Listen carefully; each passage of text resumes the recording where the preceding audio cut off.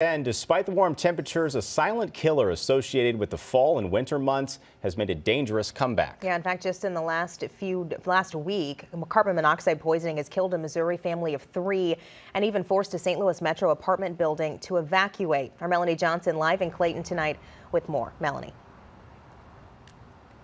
Sam and Court, we're live at the 23-story high-rise that was evacuated because of a carbon monoxide leak. But we do know tonight that the building was not required to install detectors because the state does not require them to. But one resident's purchase of one of these is being credited with saving lives. It can kill you while you're sleeping, and you don't really always know that it's happening. Tuesday, those living inside Clayton on the Park at Bonham and Brentwood had a brush with the silent killer, carbon monoxide.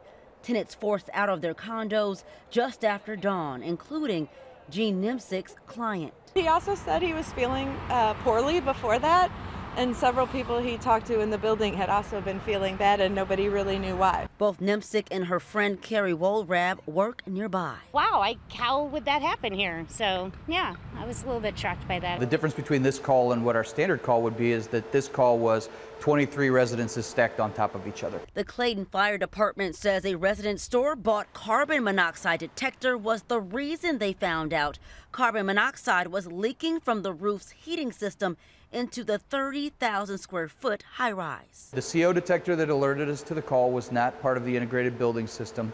It was just a $25 CO detector that she bought at Home Depot. On Monday, 3 people died at this home in Kansas City from carbon monoxide poisoning.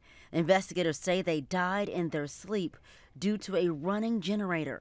First Alert 4 learned there is no state law requiring buildings to equip units with carbon monoxide detectors. There should be a carbon monoxide detector law, mandatory. But in St. Louis City, residential structures are required to have CO2 alarms.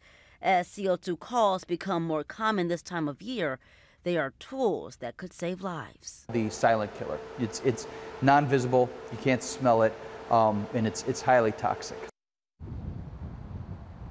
We spoke to several residents of this condominium that did not want to go on camera, but they did say they bought carbon monoxide detectors, even though the apartment complex did not provide them with one. We tried to ask the property managers, do they plan to install detectors despite this carbon monoxide leak? Instead, we were kicked off the property. But St. Louis City Fire Department wants you to know tonight they will install carbon monoxide detectors in your home or apartment for free. We're live in Clayton. Melanie Johnson, First Alert 4. Important reminder for all of us. All right, Melanie, thank you.